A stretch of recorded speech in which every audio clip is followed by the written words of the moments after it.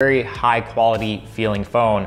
The design is also much more square now with flatter sides, which I kind of like. I think it looks really sleek and it kind of gives it a much more industrial look. They've also made improvements to the keyboard. It now has a matte finish, which I think looks much nicer than the glossy finish of last year's Key 1. And the keys are now 20% larger, so it's much more comfortable and easy to type on. You still have the same 52 keyboard shortcuts that you had before, but now BlackBerry has added what they call a speed key, and this lets you access those shortcuts even if you're within another application. So instead of having to go back to the home screen, you can be in the Chrome browser, for example, and jump directly to another application like Instagram or Facebook or any other shortcut that you have assigned on the keyboard.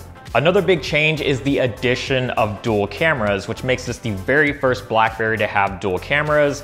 So what you have here is two 12 megapixel sensors. The main sensor comes in at f1.8 and the secondary sensor comes in at f2.6, and it's a telephoto lens that provides up to 2x optical zoom. And of course, it also comes with portrait mode because it's 2018 and every smartphone has portrait mode. Inside, it's got a faster Qualcomm Snapdragon 660 processor, and they've doubled the RAM this year to 6 gigabytes. So you should get much faster performance when it comes to launching applications or multitasking. And it'll also come with 64 or 128 gigabytes of internal storage, but the 128 gigabyte model will only be available in select markets. It's got a 3500 milliamp hour battery inside with Qualcomm's Quick Charge 3.0, and there's a new application on board called Power Center that will show you how apps are using your battery life, and it also uses machine learning to understand your charging behavior and better predict when you'll run out of battery life. Aside from those major changes, the rest of the experience is pretty much the same as last year's model. It has the same 4.5-inch LCD display with 1080p resolution and 3:2 aspect ratio. The only difference this year is that the glass now extends to the very top of the phone, whereas last year's model had a metal bezel.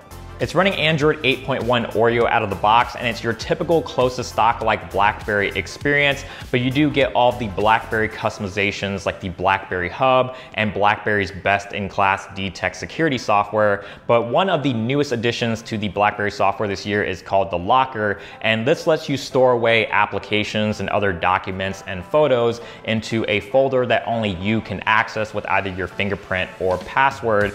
And you can also hide applications that are stored in your locker from appearing in your app drawer or on your home screen so that other people can't see them.